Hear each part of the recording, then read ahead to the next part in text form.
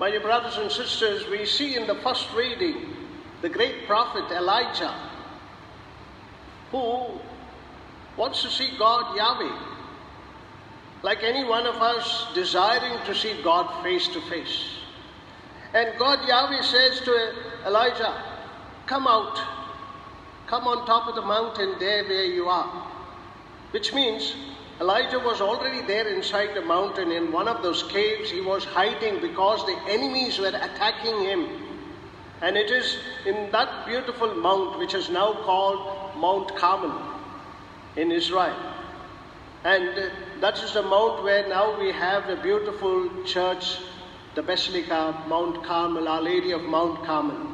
It is that cave where Elijah was hiding. But when Yahweh said, come, you can see me. And then Elijah takes courage and comes out of the mountain, and there he finds, as today you heard, he comes out and he sees a great strong wind of the mountains. And when he seen the wind of that mountain, he thought definitely Yahweh is going to come. But in the winds, Yahweh was not there. Then you see there was heavy sound of rocks, and there he didn't find Yahweh again. There was earthquake, thundering in a way, earthquake. And definitely he thought this earthquake, because Yahweh, the powerful, omnipotent God, is coming down, the earth is quaking. But God was not there. Then he was wondering, where is God then? And then, after the earthquake, you find there was fire. And when there is fire, we think, yeah, now I think God is coming full of fire. And he looks for God in the fire. And God is not there. And then he waits. He hears a gentle breeze coming. And in that gentle breeze, Yahweh speaks to him. And there he finds the voice of God.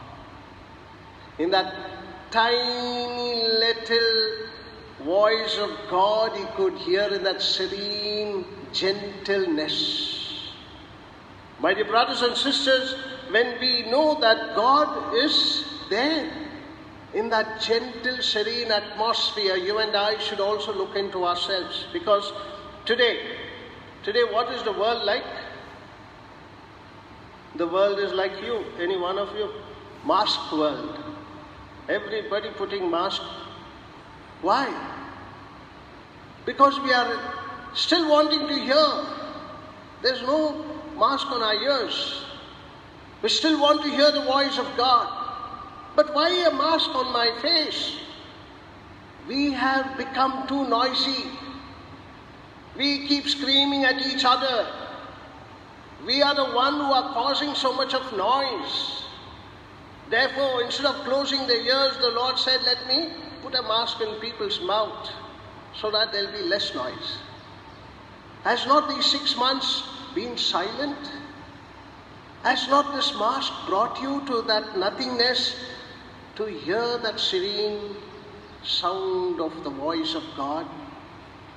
Many people have found God during this time because something is closed within themselves. And therefore Elijah also tells each one of us, you can find God in the silence of your heart. Now looking at that aspect, there is storm and waves in the boat where the disciples were. Again a storm and a wave shaking up the disciples. Jesus come walking on water. The calm waves, the waves are gone, the calm sea is there, and he's walking on water. And therefore you find something very important here. That when you see God like this walking on water, just like how Peter said, Lord, if it is you, command me to come to you. If it is not you, don't allow me to come. He knows that if it is you, he can walk on water. If it is you, I can do the impossible. Therefore, in our lives, my dear friends, we can do the impossible. If it is He, if it is Jesus I can do the impossible.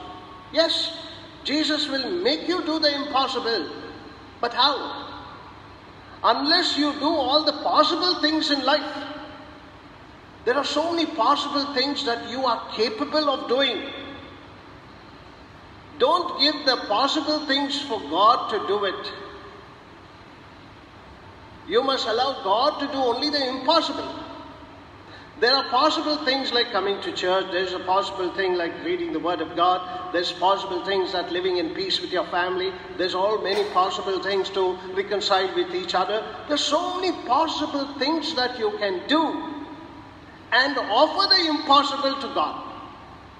Just like how Peter, if it is you, Lord, command me to come. This fisherman knows he's going to sink. This fisherman knows the sea very well. And when he sees Jesus, he is encouraged to ask for the impossible. And therefore, Jesus says, come. And he walks. Did not Peter walk on water? Yes, he did walk on water. And he was so excited that he was doing the impossible. And when it gets into our head, when we are doing the impossible, we become great. And when we become great, we lose sight of the brothers and sisters of ours. Therefore, it hits our head so much that we look only up, not down. We became so noisy, the Lord has put a mask on our face so that we can now realize our nothingness before God. And now Peter looks at the waves and the winds, and he starts sinking. I like to tell you, my dear friends, if you have noticed or read, it is important to know that the deer runs 90 kilometers per hour. The deer runs 90 kilometers per hour. Whereas the lion runs only 50 kilometers per hour. Now, when you know the speed limits of each of these animals, why does a deer become a prey for the lion? The deer should take off 90 kilometers per hour. You should be double the distance of the lion.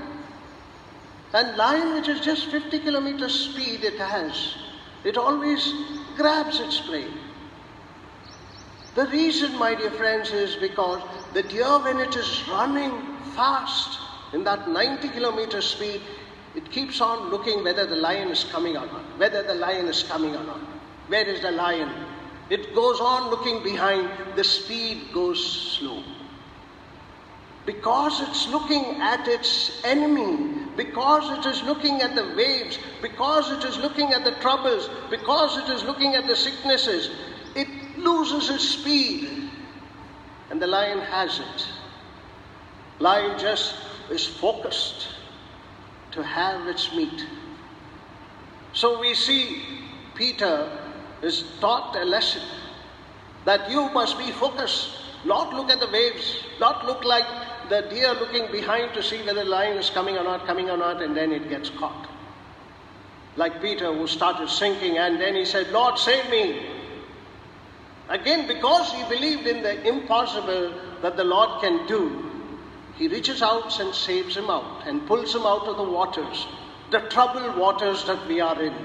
Our Lord can pull us out of the troubled waters because he knows that we need him.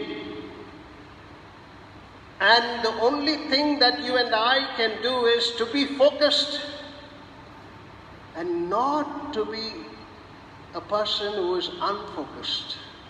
I have to focus in the Lord.